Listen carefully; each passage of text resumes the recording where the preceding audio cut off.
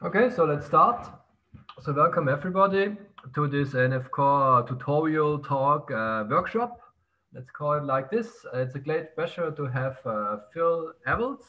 I most likely did not pronounce that name perfectly, but I will try hard to give this talk and introduce us to the NF Core community and also the different ways of or their implementation ideas to make Nextflow implementation more robust. So this is very interesting for us because we have now also a few Nextflow workflows implemented, but they are most likely not too robust. And for that, these ideas and also implementing it in the NF Core way might bring our work a big step forward. So yeah, I think that's it. So I will give you the stage and thanks again for being available and for giving this nice talk. Thank you very much for the invitation. It's actually really good timing invite to come and get the opportunity to talk to you guys because we've been thinking more about how to kind of branch out beyond just the genomics community with NF Core and try and get more workflows involved. And we're starting to see more involvement from other parts of the life sciences especially. So I think the timing is great, and I think we have hopefully a lot in common, certainly in the things we're aiming for. So I hope we can work together. I've put together a talk which is kind of a bit of an introduction to Nextflow and NF Core. I haven't focused on Nextflow very much because it's my understanding that most people watching will be fairly familiar with Nextflow already. Like you say, you already have some workflows, you know kind of what Nextflow is and how it works. So I'll talk a little bit about what NF Core is, how we work, and give a few examples of kind of nice extra things that you get if you develop as part of the NF Core community. And then we can hopefully have a bit of a discussion at the end. And if you have any questions, just kind of shout. Right, let me kick off. So the tagline that I use for NF Core pretty much everywhere is that it's a community effort to collect a curated set of analysis pipelines built using Nextflow. And the key is that it's really is we try and focus on, it's not just a website that lists Nextflow workflows, we are a community that comes together to work together to build a single kind of gold standard of pipelines, if you like. We're focused purely on Nextflow. We talk a lot with other communities, but with everything within NF Core is just Nextflow. So Nextflow is this workflow manager. It's fantastic, of course, as you all know. It works across pretty much every computing environment you can think of. So we use it on our HPC system with Slurm. You can use it with Grid Engine, with PBS. You can use it on more kind of futuristic things like Kubernetes, and it works great on clouds, AWS, Google, I think Azure is in the works. So pretty much wherever you want to run your workflow, you can do that. It also has integration for Conda, for Docker, and for Singularity, which is fantastic because it means that as long as you have Nextflow installed and one of these tools installed, then you can run basically any Nextflow pipeline without having to think about the software that it entails. It's also massively reproducible. If you use a Docker container, so we recommend Docker and Singularity if at all possible, then you know that if you come back and run a pipeline that you did 3 years ago, as long as you use the same release with the same tagged Docker container, you're going to be using exactly the same software, almost down to the byte.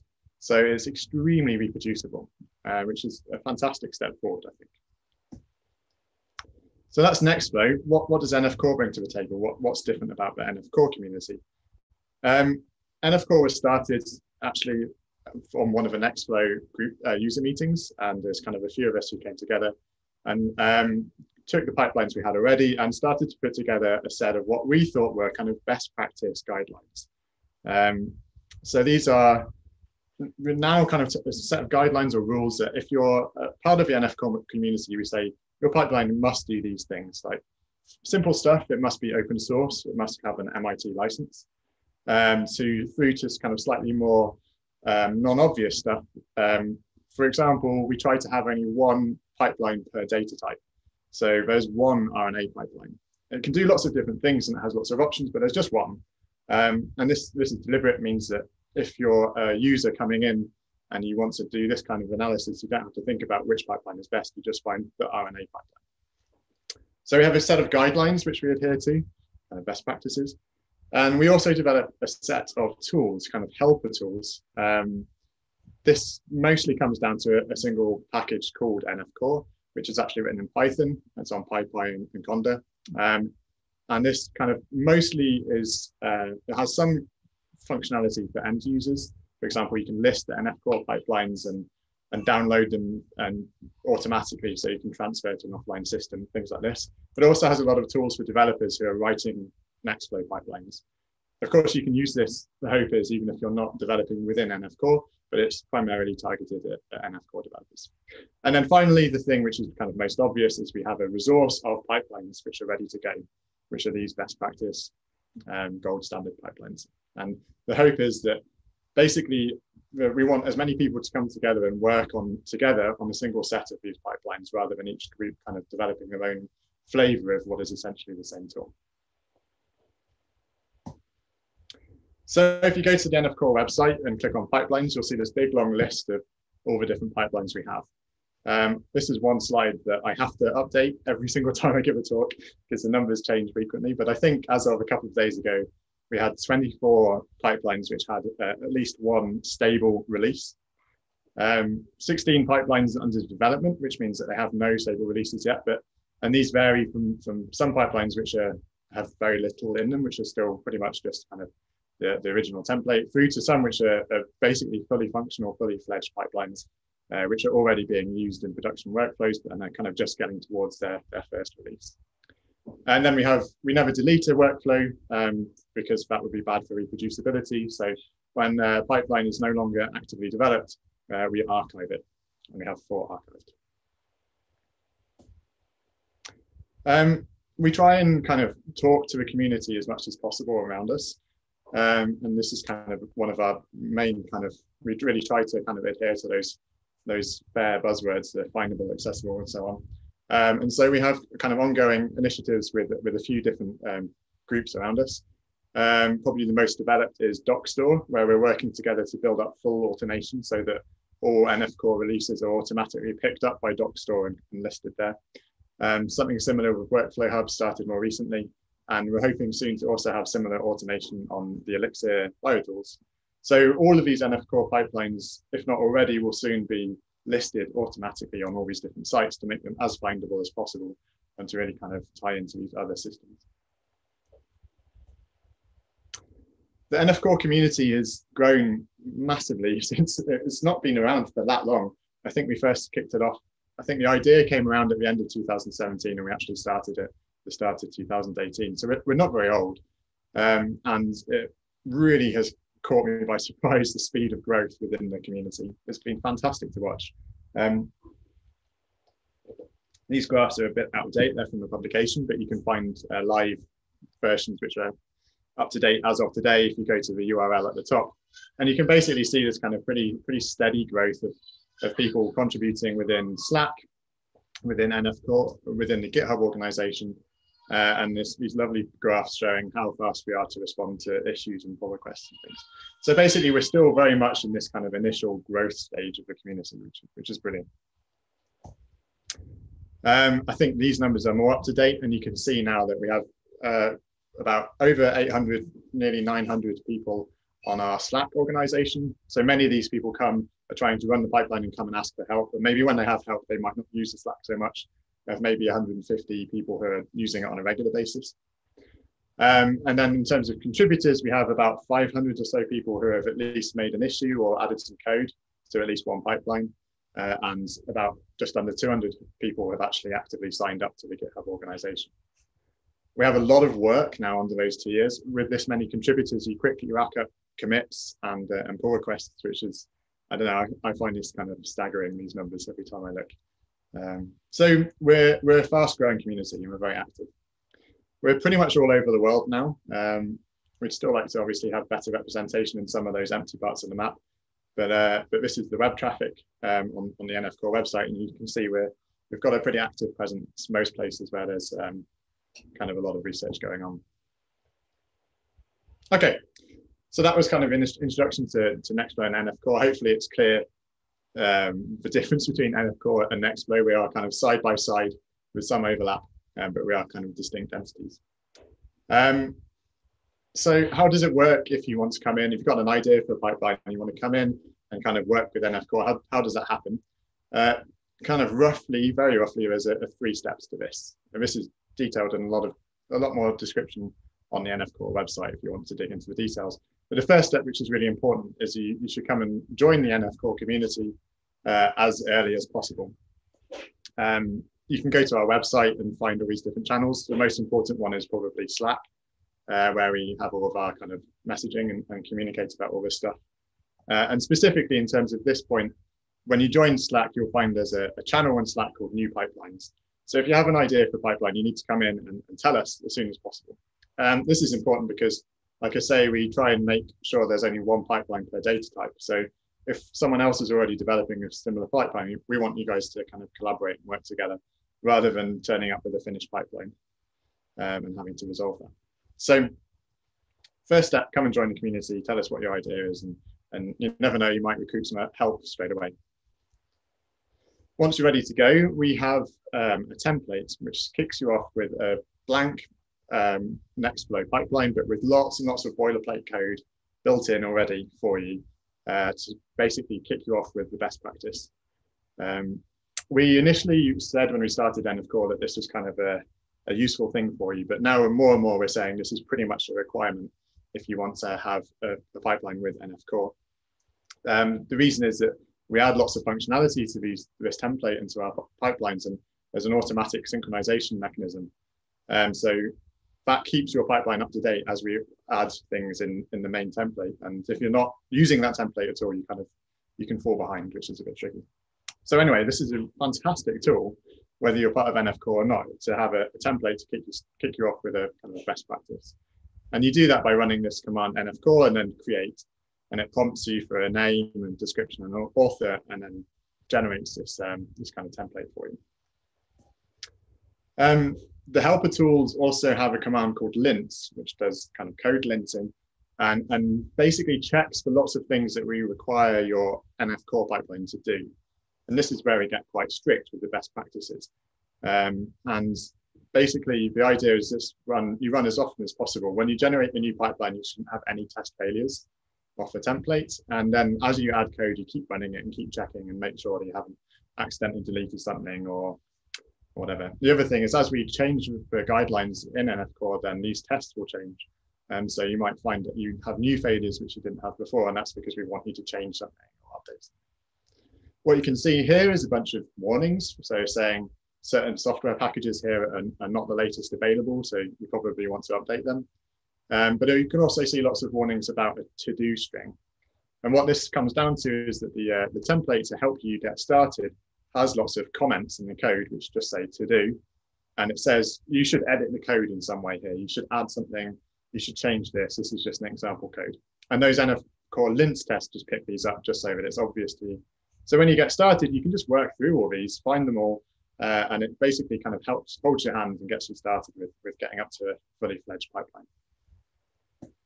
These tests also run automatically on GitHub. So we have GitHub Actions set up. Should be on your forks and also on the main NF Core repository. So every time you push a commit, every time you open a pull request, all of these tests run and will clearly tell you if something's wrong.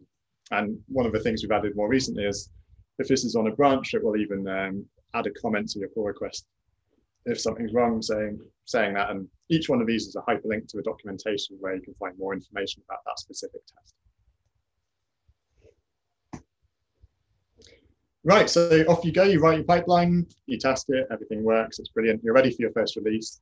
And so the final step really is to come back to the NF Core community for a review and release.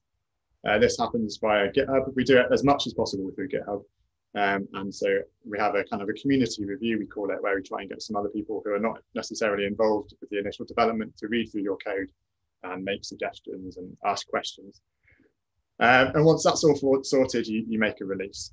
That kicks off a whole load of automated testing and a whole load of automation, for example, with the website and other things, which start to generate all of these identifiers and update things all over the place. When you do a release, we also generate a stable DOI. You get a DOI through Zenodo, both for the whole workflow, but also for every single release. which is great for reproducibility and for citations. You can refer to the specific pipeline that you use for this analysis.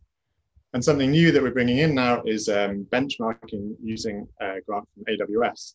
So now every time you run a release of your pipeline, it will kick off a workflow on AWS. And if you've set up the configuration for it, which is one of those to-dos, then it will run with whatever full-scale data set that you specify. So on GitHub, for every commit, we do a very minimal test, just with the tiniest test data bar you can find, which should just run in a minute or two. But this benchmark should be with a full-scale data set. And the hope is that that stress tests the pipeline a little bit. We also are going to make those results available on the website so that people who are interested in the pipeline can browse through the outputs of the pipeline without having to run it themselves. And also means that because we have this for every release of your pipeline, we can kind of compare what's changed and benchmark any changes, especially for larger facilities that might have to do accreditation, things like this. This can be really, really helpful. Right. So hands up, I don't know anything about proteomics.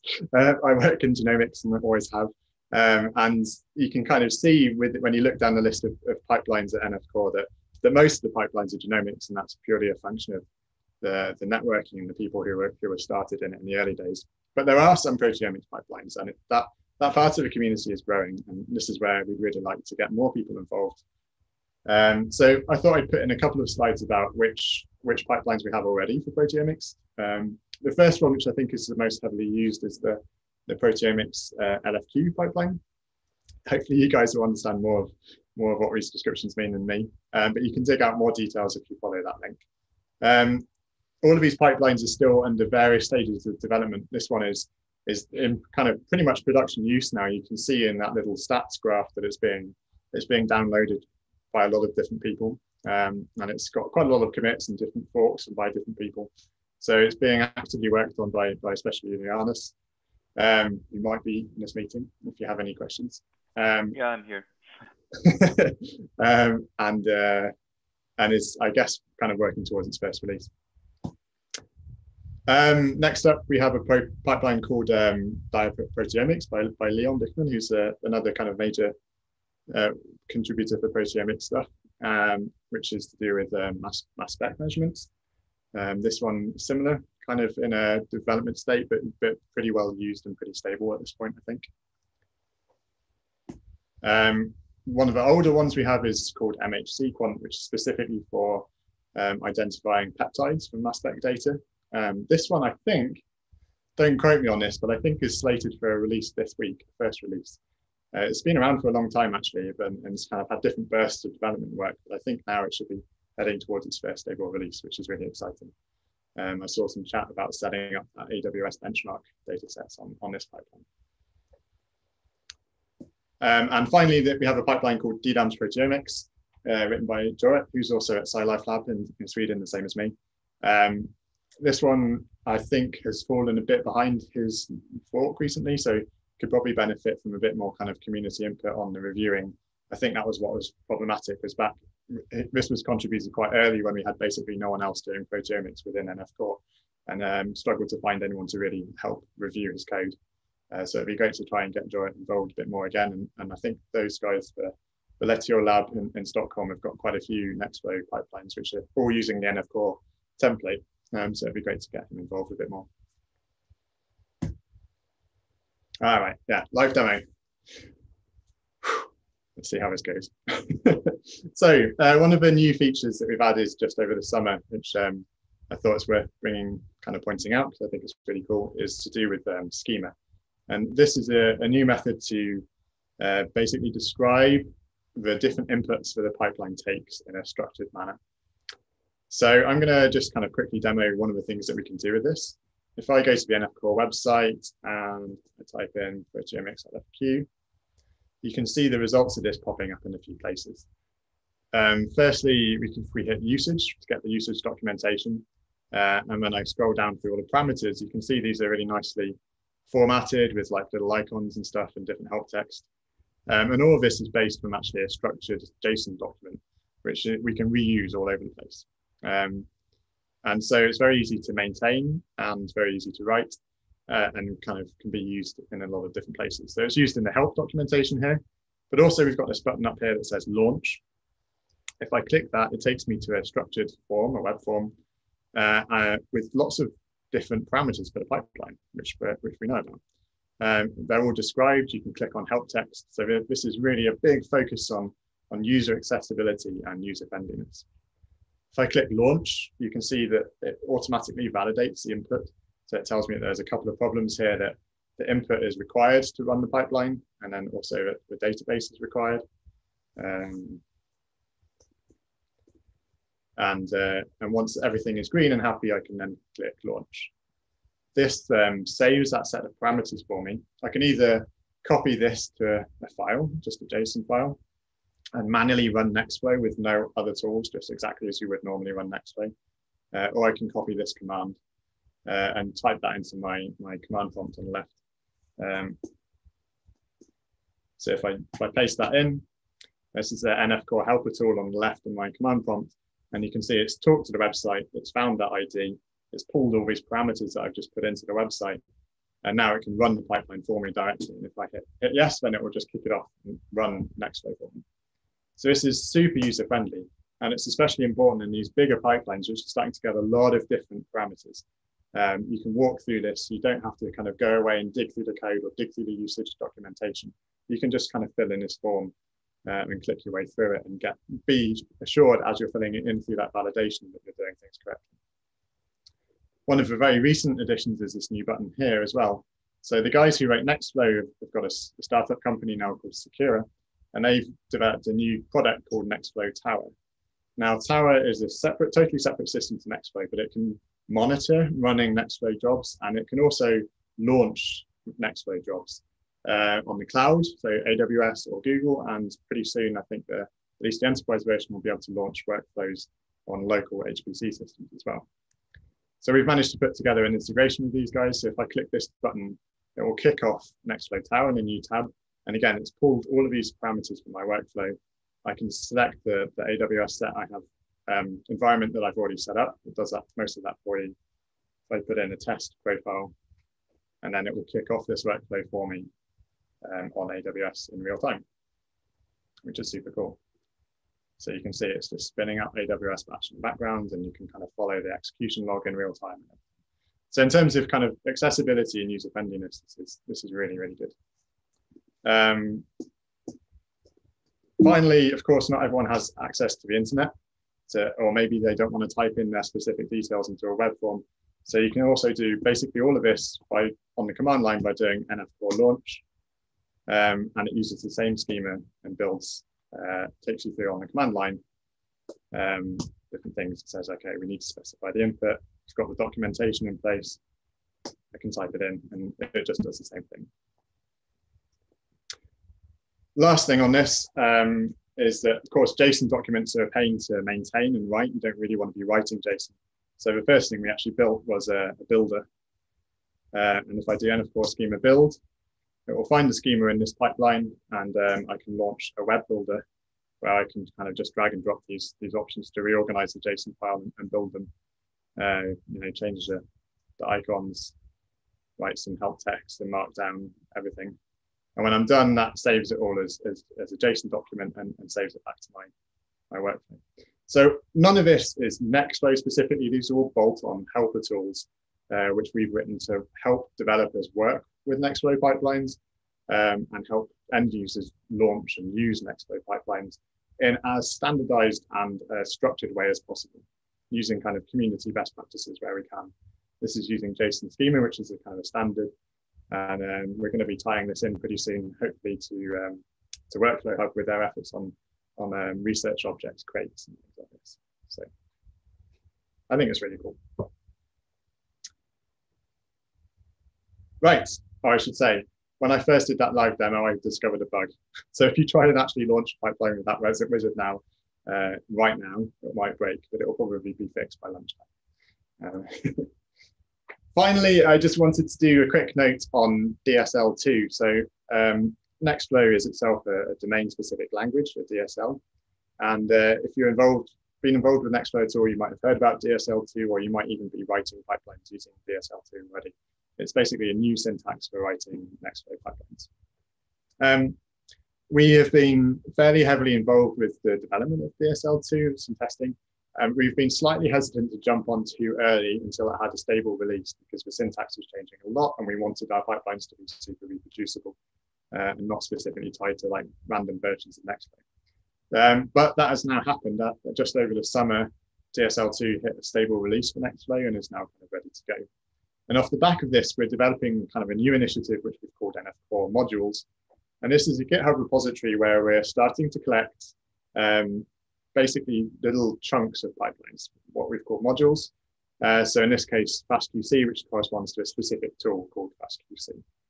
And the idea is that now when you're writing your pipeline, you do a mixture of writing your pipeline and also writing modules for the pipeline within NF4, within NF4 modules. And they can be either remote or not. So if it's never going to be shared, you just do it as a part of your pipeline. But if it could be used by other people, by other pipelines, you put it in a central kind of repository.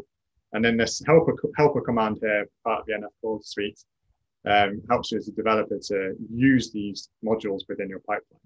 So you just type NF4 modules install, and then it will pull those files and handle all of the version checking and hashing and stuff.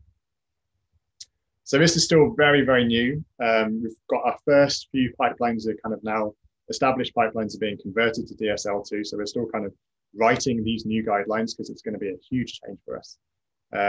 And the template as it stands is still DSL1, but towards hopefully the end of the year, maybe start of next year, we'll see how quick we are.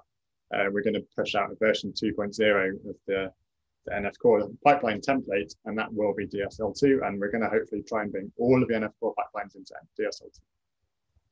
It's extremely powerful.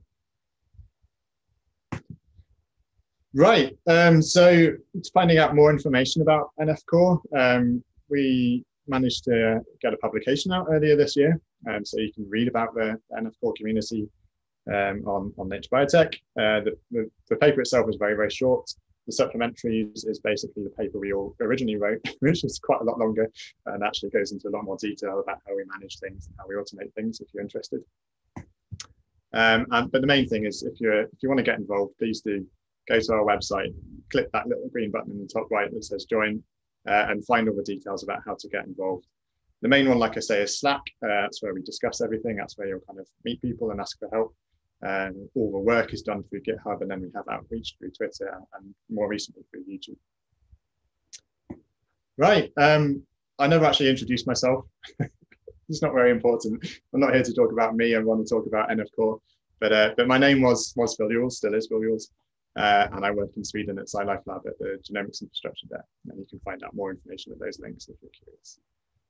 And with that, I'm happy to take any questions, but also I'm happy to kind of kick off a discussion, more than just questions if possible. Thanks a lot. Very interesting stuff. There's a lot of development going on. That's not that long. I looked into the website and there's much change again. So it's very exciting, I have to say. So are there any questions? Salvador? Yes. Thanks, Phil, for really nice presentation. I'm curious about the benchmarking part, the EWS, because you're saying, well, I have a pipeline, I can run a full data set on that. Are you just capturing technical aspects of the running or when you run the pipeline, or are you also taking care of the scientific part? Yeah, that's a great question. That's a fairly open question at the moment because this is still quite new. We got these credits from AWS to actually run the compute this year, and it's taken a long time to set up the infrastructure because we have to set up the AWS workflows, we have to set up the GitHub automation, all this kind of stuff. But that's now in place, and now we're really starting to push pipeline authors to actually add the full-scale data sets. And then we'll see what people use them for. My hope is exactly what you say, that we'll start to be able to add in actual biological interpretation. You know, AttackSeek does differential expression between groups. So between replicates, do we see the same differential genes coming up? I'm sure there will be equivalents for proteomics. You know, the simple stuff is obviously to check the kind of file metadata, like does this file exist and how big is it? To be honest, for that kind of thing, we're pushing harder on the modules. because we want to have unit testing on a kind of a sub workflow level rather than a whole work, or as well as a whole workflow level. And so that's something we're scaling up in a big way there. If you run this tool, does it generate this file? Does it contain this string? Is it above this file size? And so that will really help that side of reproducibility. And then the pipeline tests will be more, like you say, hopefully for kind of probably manual inspection and benchmarking. But if you have any ideas for how to do this in a good way, how to write it up, this is ripe for the picking. We're just kind of, we're looking for input now. So. Yeah. Actually, I'm quite interested on that because we are running the OpenEbench. OpenEbench is the ELIXIR benchmarking platform where we support communities doing scientific benchmark. And we have 3 levels. And our level 3 is we get the workflow and then we run it for them, the specific data set, and then we compare the technical and scientific performance. And basically you are doing somehow what we are aiming to do. We have a small prototype. So it will be great if we can continue talking to see ways to collaborate and work together and this kind of thing. No, absolutely. That sounds great. Okay, perfect. Thank you. A little comment from my side also. Since like last week, I think the buckets of the results were made public, right, Phil? Like this is like one of the first steps that was needed because we are running a ground truth data set where there is a fixed concentrations of proteins. And so basically what we're doing is like producing a PDF to see which proteins are deregulated. And we use this as kind of a check, currently manual, like, so you have to look at the PDF to see if everything's right. But you could also like check the deviation from the expected fold change, for example. And this is what we are doing. Yeah, something kind of tying into this.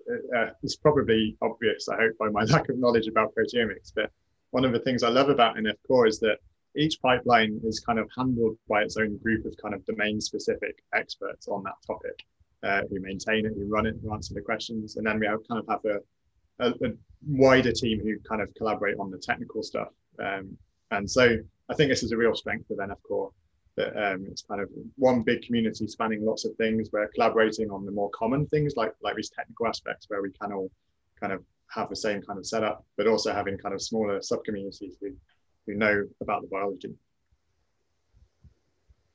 So you mentioned that so ideally you will have only one pipeline for data type.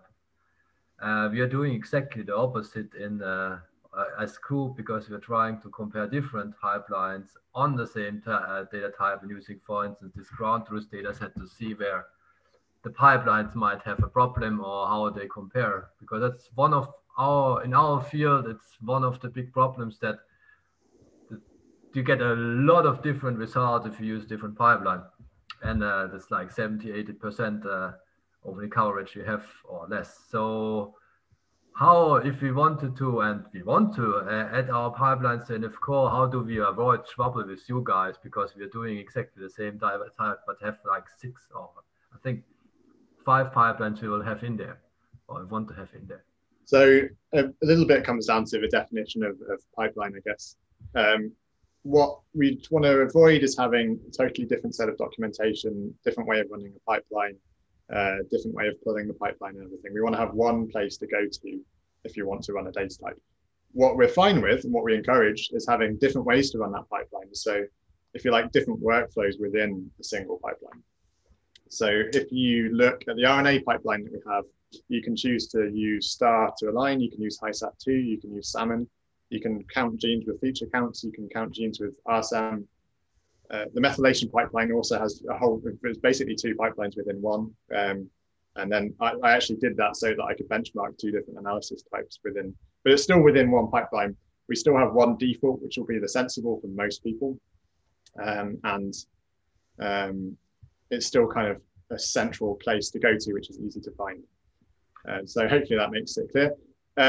Of course, the downside of doing it this way is that the pipelines can get big and difficult to maintain, which has become a bit of an issue, for example, for the RNA pipeline, which is massive now. But what will come to the rescue there is DSL2 and this modularity, because then we can actually literally have defined sub workflows within a pipeline, which are kept completely physically separate. You can run them as a named, so you can say Nextflow run RNA-seq workflow HiSat, and it will run that pipeline, which is like a subset of a larger pipeline, things like this. It makes it much more modular, it makes the code much more manageable, and then you can easily do benchmarking between different types of analysis within the same workflow. Would it be also make it more manageable to merge like different Nextflow pipelines we are already set up and then put them together? I assume that's probably not that easy. It depends on the specifics. Yeah, I mean, this is something we hit occasionally. Is kind of, it's always a bit tricky when people come and say, I've developed this fully functioning, stable pipeline. I just want to add it to NF Core, because that's not really how we set up the community. We set up the community to kind of come together to write pipelines from scratch, if you know what I mean. So there's always a little bit of pain involved if you have something to kind of bring it in and kind of bend it to follow all the same guidelines and stuff. But the specifics of exactly how to go about doing that warrants a longer, more technical discussion, depending on exactly what you've got and where the end result will be. Yeah, it's a little bit harder because I think our pipelines, they're not in a way that you can just take one tool from one pipeline, put it in the other one. They get easily into very incompatible parts where file formats and everything does not fit anymore. That's a little bit our problem we have. That's why we set up everything completely separately, because they are not that exchangeable in that sense. I mean, if they end up with different data, there's also the definition of what's the same and what's different is flexible. And if they're different data types or different formats and stuff like this, then it might be fine to have a separate pipelines.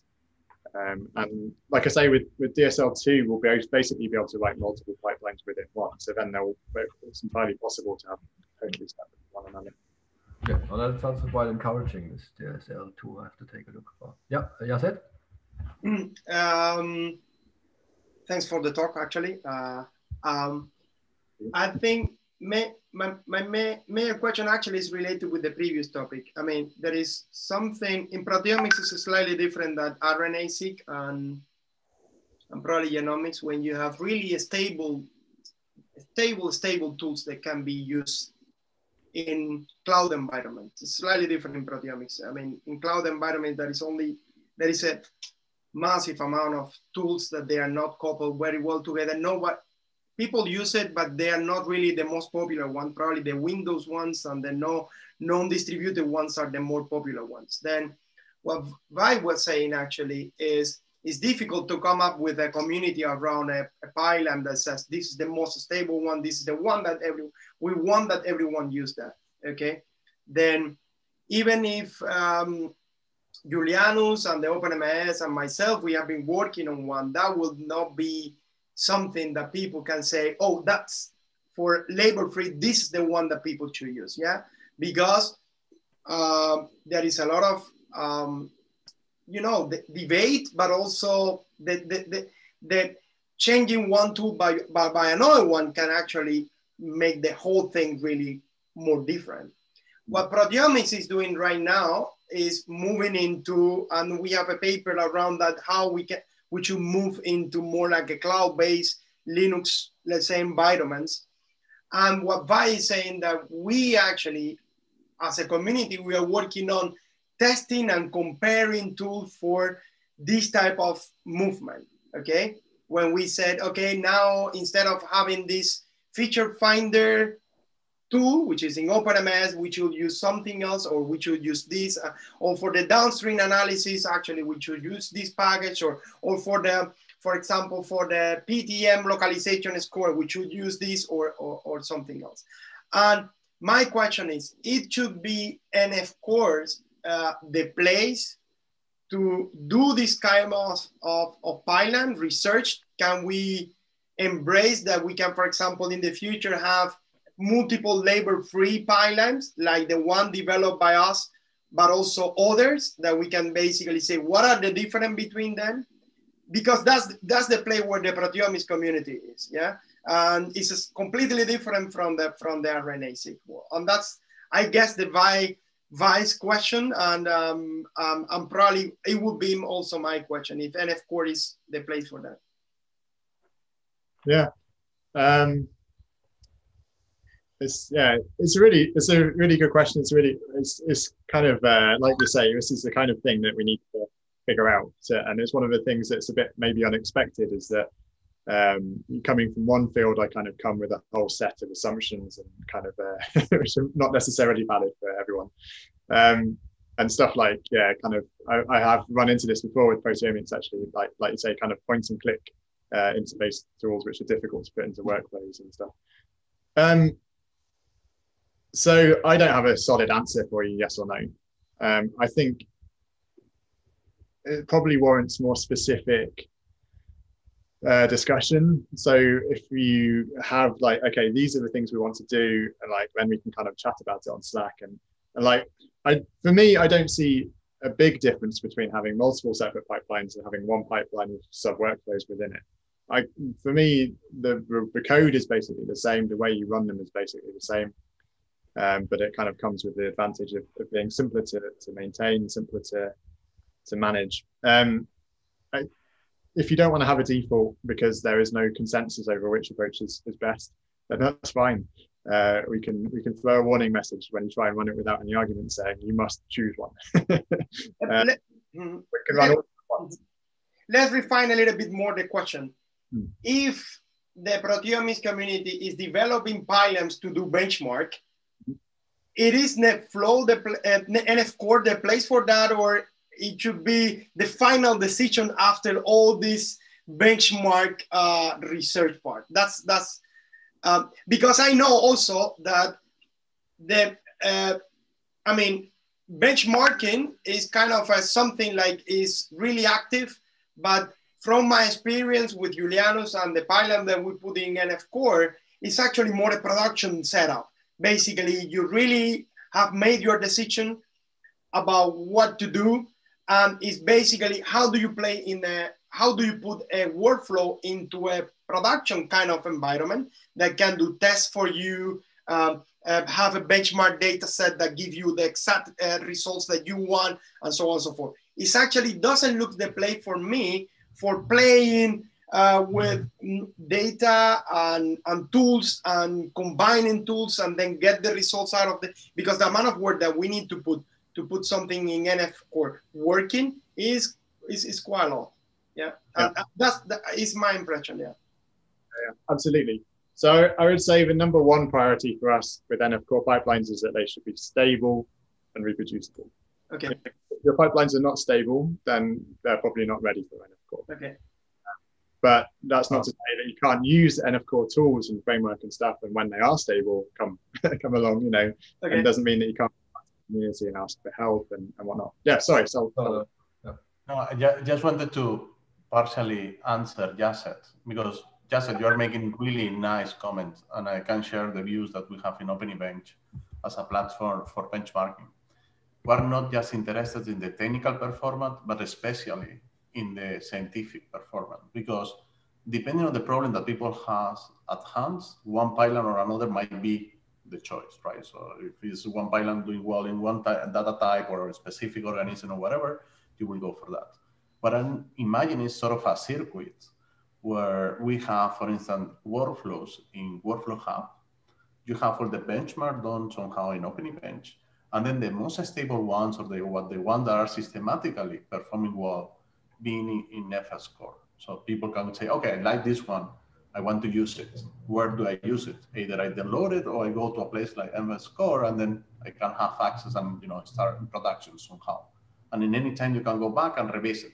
Is it still doing this workflow fine, or is any new one that eventually have overtaken?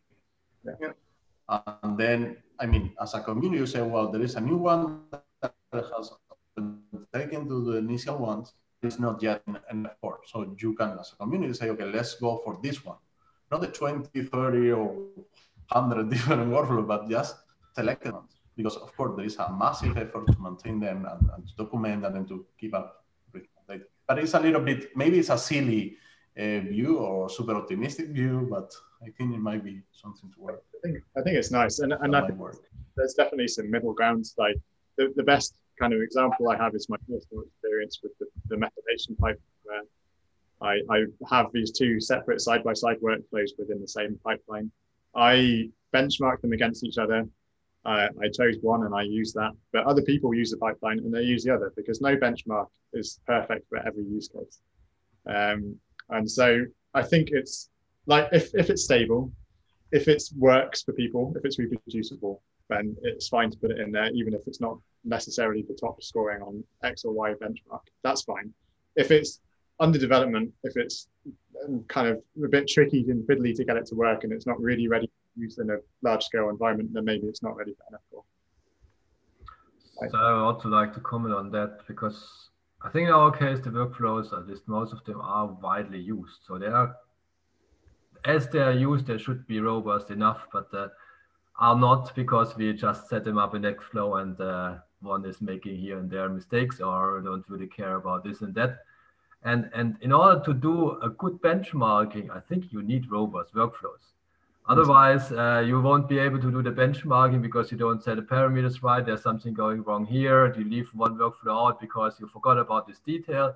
So I think you need a certain robustness in your workflows to do a decent benchmarking. Otherwise, you won't get there. But that's what we thought also.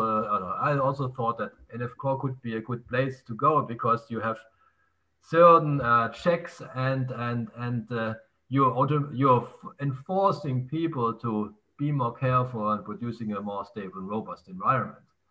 And then that's why I see it also a little bit that NF Core could help us, maybe not getting a full production ready workflow, but at least something getting nearer there, using you guys' expertise on setting it up. Because then we can do our benchmarking better and decide which one we might want to put into production or merge into a generalized one or not. So I think that was one of the ideas that I had on that thing. Can I ask something? I mean, also related with, okay, let me see if okay. I think another strong point for NF Core, as far as I understand, is actually maintainability and support for the things that has been produced. And I guess all these benchmarking workflows tends to be done, and then you do the benchmark, you decide what is best, and it remains there forever, and no one, or people move on because they just did that. What actually I understand from NF Core idea is that you actually are active maintainers of the workflow, which means that I know the point of having guidelines, produce a strong thing, but it's more, the NF Core idea is maintaining the thing and be involved with the community to help do training on the workflow and so on and so forth. When the benchmark use case is more about proving that something works, what is best and what is not the best thing to go forward, but then it remains, let's say, more stable in the long term and so on, and the people less compromised with the use of it. Because it's only for experts, let's say, in some way, when the workflow is more for a production workflow is more for users, bug fixings and things like that.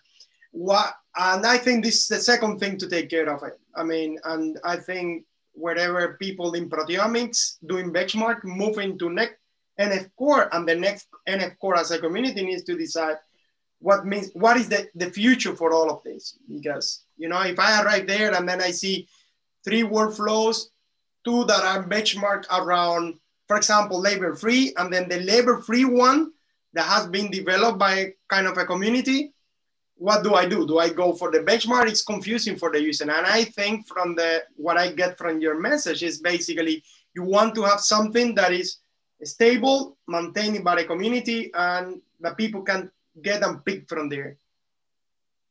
Absolutely. Yeah. Yes. So one of those guidelines I mentioned is that every pipeline should have a named maintainer. It doesn't have to be the main person who does most of the coding, but there should be someone who there's a name there and you can go and ask that person about something, you know. And the idea exactly is that it's not you add it and forget it. It should be an active, kind of actively maintained thing.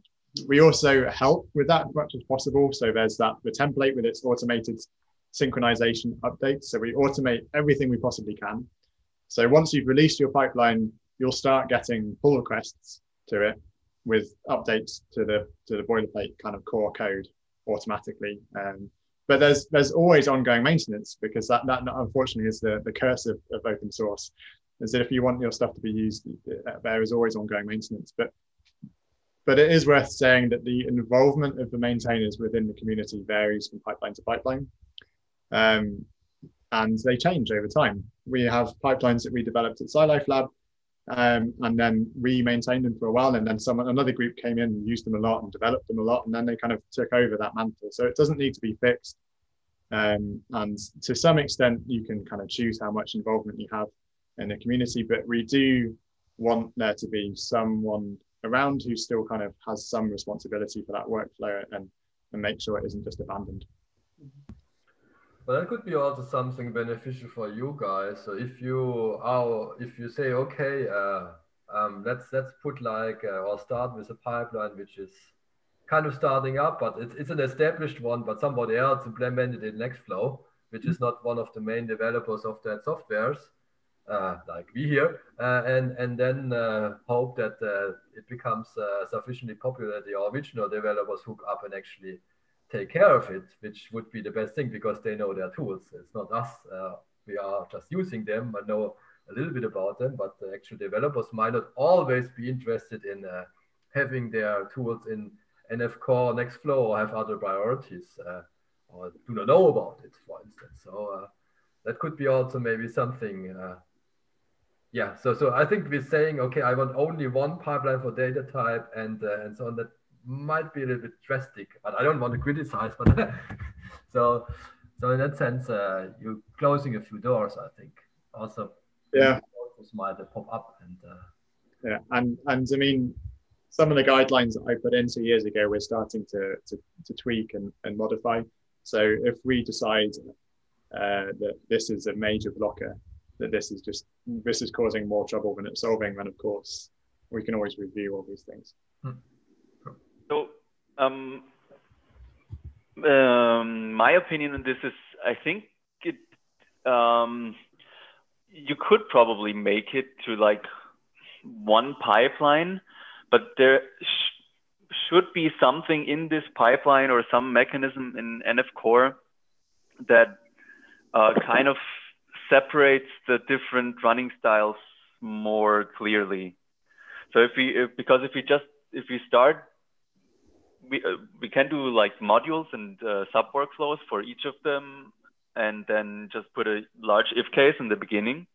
But I think what would happen is that for example, the JSON schema would be incredibly complex, because all the parameters are just mixed of the different workflows. And so we would probably need something that uses some additional tabs in on the website, for example, like the different running styles for a certain pipeline. I don't know. Or split up the schema workflow or something. Yeah. Yeah, no, that's a good point. I hadn't really thought about that, but you're completely right. That will become a mess very quickly. Yeah. Yeah, I'm very interested in continuing this discussion. I think we should hop onto NF Core Slack, and because if we can find it's a thorny issue. It's definitely a thorny issue. It's come up before, and if we can find something that everyone's happy with, then yeah, that would save me a headache as well. Yeah. There was Juan. You want to say something? You have to put on the mic. You're muted. Yeah. Hello? Yep. Yeah. I have a very much newbie question about Nextflow. Is it possible to exchange workflows between Nextflow and Galaxy, or the other way around? Yes and no. Mostly no. So Galaxy typically uses CWL files or workflow language, which is one. I mean, there's kind of a few key big players in the workflow field now, and Nextflow is one, and CWL is another. And so Nextflow has a slightly different kind of ethos and a slightly different way it works to CWL. CWL, you define the entire workflow in a static file, and then you run blah, blah, blah, blah through it. Whereas Nextflow is kind of more deterministic, where it's like a push system where you start off the top, and then it's kind of auto-generated as it goes along, which is, in my mind, is an advantage because it means it scales better, and also means you can have kind of logic branches and stuff like this. But this means that you can't write a Nextflow pipeline in CWL. However, this has been a bit of a recurring question and an issue with the Nextflow developers. And what has been talked about is the possibility to export a run workflow, which is then, of course, when you're looking back retrospectively, is then static as CWL. You're describing a single run of Nextflow, well, then you could import into Galaxy. Okay. As to the latest status of that, I'm not sure yet. But So, sorry. So from Nextflow, you can eventually export some workflows into Galaxy, but not the other way around. That is my understanding of it. Others might disagree. Okay. Also, I don't know very much about Galaxy, so if they, I don't know whether Galaxy has other ways of running pipe. I think the last time I did this is when the workflows are simple, is possible. That is 1% only of the workflows in NF cores. When they start using Ruby and really like all the channels possibilities and things like that, then it's impossible. Then I would say only 1% it would be possible to do that. My question is probably not for you because I know that you are involved in Nextflow, but not really like an active maintainer of Nextflow or anything like that. What are the plans? Because I know that at some point it was really important for interoperability between workflows and so on. But now I know that the things in Nextflow are becoming more complex, and with NF Core, things are more becoming like, I will not say proprietary, but the things are getting more strong, more focused on the community of NF Core and Nextflow. Do you think this is still a priority to be cross-compatible with other stuff? And also, I have seen that platforms, rather than working in the cross-compatible thing, for example, DNA Nexus, I'm working with them in another project, and what they are doing is supporting the environments rather than cross-compatible. Then DNA Nexus, now you can run Galaxy if you want, CWL, Whittle, and Nextflow also. I mean, the cloud environments are basically saying you, or the bioinformatic cloud companies, what they're saying is you can run whatever you want, but not cross-compatible, but allowing to run the infrastructure because everyone is in containers, Conda, biocontainers, and so on. What do you think is the future? I mean, it's like I said, or? Yeah, so I think it's really interesting. I think that the main problem with having interoperability between all the different languages is that by definition, if you want that, you have to kind of conform to the minimum feature set of all the languages. You have to say, okay, this is available in every single language, so we can support that. And so if you want 100% compatibility with CWL or whatever, you can't have any of the more advanced stuff that maybe you could have if you stick to just Nextflow. So I am not sure that the payout of looking for 100% compatibility is worth that. Okay. However, like you say, more and more systems and platforms are having the option to run different systems. Like Dockstore, that I mentioned earlier, that started off with CWL, but you can run Nextflow workflows there, and they index them and they store the metadata automatically in the same kind of system. So I think it doesn't have to be a problem. But of course, other people disagree with me. I know that for a fact. If I can comment on that, there is a consistent effort in EOS Live, specifically in Workflow Hub, to have Aero create, to have the abstract specification of the workflow in CWL, and then the specific implementation in Nextflow, Galaxy, and NIME, I think at the moment, there's three of them. So you might have some automation of the transfer from one to another. But as you were saying, Philip, it's really difficult to have 100 because people are not reinventing the wheel 100%. It's like, well, this can do specifically this aspect better, the other ones, and so on and so forth. So you can automatize, I don't know, let's say 80% of the stuff, but eventually you will need some manual curation just to finalize it. Say, okay, I have transfer or convert one from another. Yeah, absolutely. And actually, so I got some people from Workflow Hub got in touch with me at Bosque this summer, and I've been working on that. I haven't had much time to do it yet, but over the summer. And I actually have some prototype codes to generate RO crates metadata for the NF Core pipeline. So my hope is that soon we'll be able to generate this automatically and have RO crates for every NF Core pipeline, which are then shared with Workflow Hub and listed. And exactly that, you kind of have that kind of middle layer. You have like the metadata, which is standard between every language. And that means that all these different systems can have a consistent kind of infrastructure which can run every language, but the actual engine underneath is still bespoke. I have another question. So I think that has to do also with the most apparent incompatibility of just moving a workflow to different platform like Nextflow to ELIXIR. Because I think one big part of the difference are the shims, so like small file conversions, small things here and there, which are necessary to make them compatible. You have to change some small thing here and there. Do you have in NF Core a way, or are you planning to do something with them? So to have them like marked or having a specific way of dealing with these small changes? To have it as a separate process or something like that? Or did you, or what are you thinking about this? So not that I'm aware of is the short answer. But I mean, of course, if someone wants this or needs this, then no one's stopping them from going ahead with it. All of the NF Core pipelines are open source, and we're kind of quite hardcore open source in that we want people to take them and build them and do other stuff with them, and So if someone wants to convert an NF Core pipeline to Galaxy via whatever and maintain a set of shims to do this in an automated way, then that's brilliant.